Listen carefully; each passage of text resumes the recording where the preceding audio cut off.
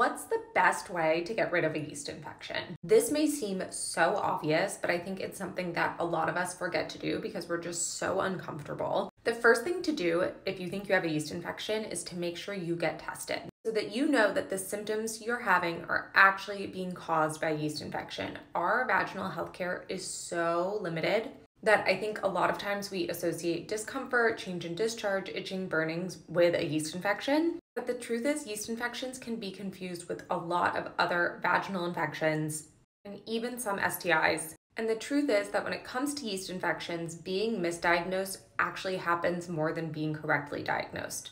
Up to 77% of yeast infection diagnoses are incorrect. So the second thing to do if you think you have a yeast infection is to make sure you actually know what type of candida is overgrowing in your vaginal microbiome and causing a yeast infection. Because the treatment protocol for Candida albicans is different than the treatment protocol for Candida glabrata.